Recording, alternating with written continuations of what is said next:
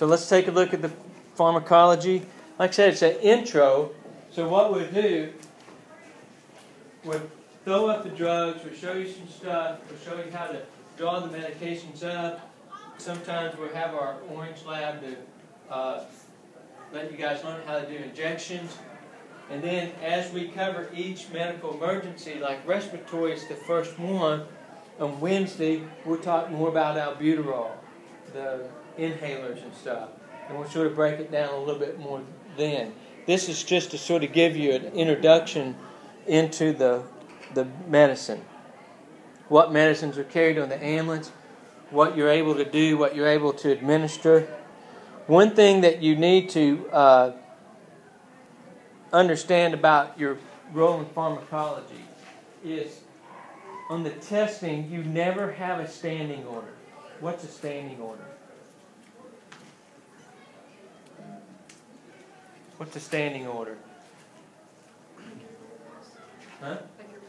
Right. So in your protocols, you have a standing order. So what would that mean?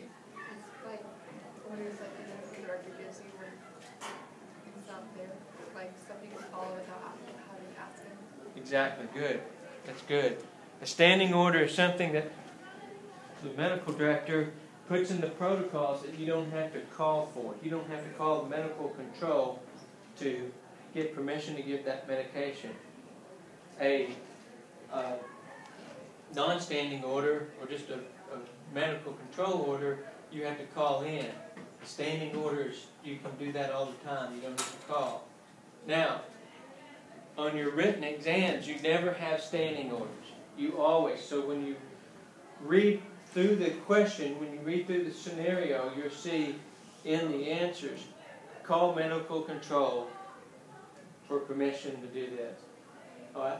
That is usually the right phrase in there. I'm not saying it's always the right answer, but remember that in EMT pharmacology, as far as the written part of this, no standing order. So every time that you see a medicine that they want you to administer, you have to ask medical control if you can help that patient administer the medication.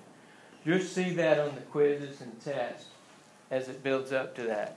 And I'll point that out to you because that's sort of a tripping point on the written exams.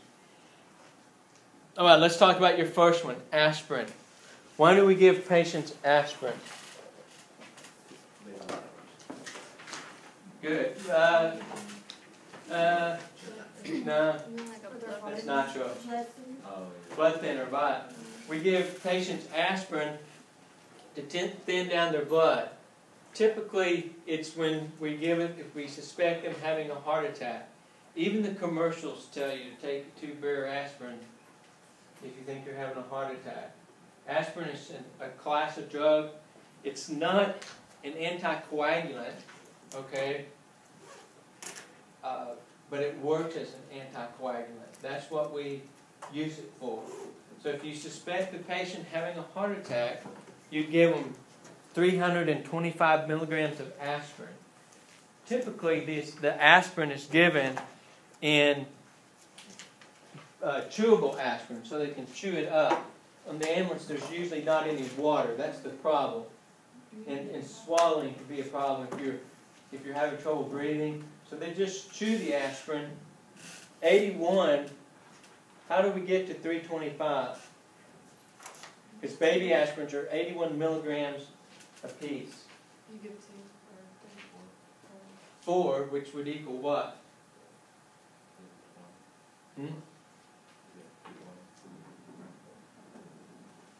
320.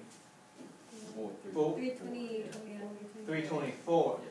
Okay, so if you're giving baby aspirin, you have to adjust the dosage. The 1 milligram is not a killer, okay? You just have to adjust the dosage for your documentation of 324 milligrams of aspirin, not 325. If they take a regular solid aspirin, 1 solid aspirin is 325 milligrams. So that's the correct dose. You want to take 325 milligrams of aspirin if you suspect that you're having a heart attack. And so we administer the aspirin, typically the chewable aspirin,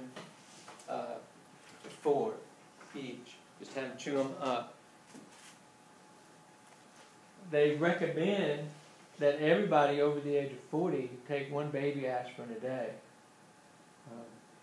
I was with the American Heart Association, so I'm like, sure. Not just once I turned 40, I started taking 1 aspirin a day, but it almost made me pass out. It started thinning my blood down so much that I got dizzy and I got a headache. So aspirin works very well. It works very quick. So what's one of the side effects of giving someone aspirin? You're thinking about nitro. Doesn't it thin down there? The walls or something like that? Thins their blood down. So what's one of the side effects? Your blood wouldn't clot. Increase heart rate? No. Do you get like less blood to your brain? No. You're all right here. You're bleeding. The problem is bleeding. It thins down the blood so much. All of a sudden, if you start bleeding, then you really bleed. The other thing is that if they've already taken aspirin, you don't give them any more. The maximum dose that you would give them is 325 or 324. So if they've already popped the aspirin, you wouldn't give them any more aspirin. Or if they take other anticoagulants, if they're on any other blood thinners, you wouldn't give them the aspirin either, because they already take a blood thinner. That's very important. You start thinning their blood out too much, and when you start sticking them with needles, then they'll bleed all over the place. Be very hard. So, and it does work. It works quite well. It thins that blood down to get around that potential clot that may be in the heart. So it thins it down so it can move around that clot and add to circulation. Any questions on aspirin? Everybody good? Oral glucose is the next one. We'll talk about that in the diabetic emergency part. This is 1 dose of oral glucose, 25 grams. It's just like the little candy that you get. Actually, you can buy this over the counter in a different form.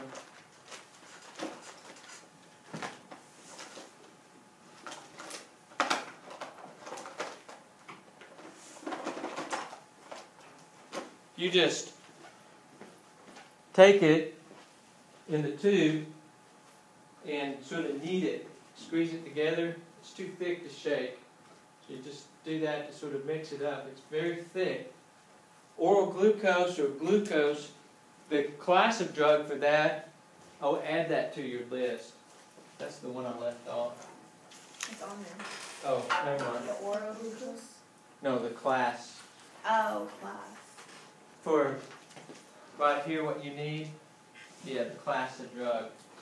You guys eventually will start learning tons and tons of medications. Right now, I'm responsible for about 40 or 50. My other job, when I was flying, up even more, I was responsible for more drugs. To keep all that fresh in your mind, the best way to do it is learn the class of drug.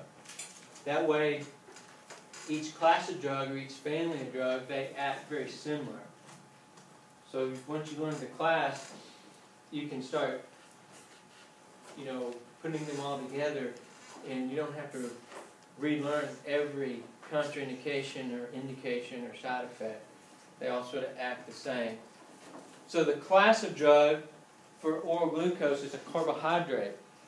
Right? And it's used, the indication is low blood sugar in a patient that is alert and oriented enough to where they can swallow. The patient has to be able to swallow. So a contraindication would be what? Unconscious patient. Good. Never put this in an unconscious patient or a patient that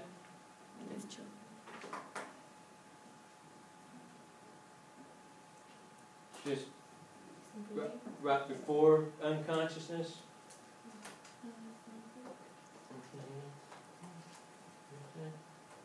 Not responsive? Sort of altered mental status. So if they have an altered mental status until the point where you don't believe they can swallow, then you can't give them this. What do you give them? nothing. You can't do anything. You call ALS. It's a good question, because if you can't give them this and they're hypoglycemic, then they have to give them this. A needle. And what they do, they come out, start an IV, and give them IV dextrose, B50, dextrose 50% sugar water, okay, IV, and then they raise their blood sugar up. Right? But this was something that if they're unconscious or they have really altered mental status, then you would have to request ALS, because they would need someone to start an IV on them and give them D50. And it works very quick. So we'll talk about both of these more when we get in diabetic emergencies. They're both the same. Essentially, they're glucose. Right? This just happens to be liquid, and it takes intravenous. This route would be oral, right? So you give them the entire thing? Yeah. Oh, no, the other one. Oh, the tube? Yes. Good question. You give them the whole tube. And what I usually do, just to make sure that I know the patient can swallow, I'll help them, give them the tube and let them self-administer it. But I'll coach them through it. I say, squirt it under your tongue, leave it under your tongue for a little bit, take a little bit, and then swallow it. Sublingual, under the tongue, a very fast absorption rate. We'll talk about that in a few minutes. But give them the medicine, allow them to take it under their tongue. I've seen people who are so hypoglycemic, and when you're hypoglycemic or low blood sugar, you get this sort of urgency about food and need for sugar. I've seen them take this and just go, squeeze it all down their throat. Like, slow down, But this onset is fairly slow. So you're going to give this, and you're going to have to wait a few more minutes, recheck their blood sugar, and see how this works out. So and we'll learn all about that in diabetic emergencies. But oral glucose is very, very good drug for someone that's semi-conscious and can swallow, but never unconsciousness. That's a contraindication. Is that the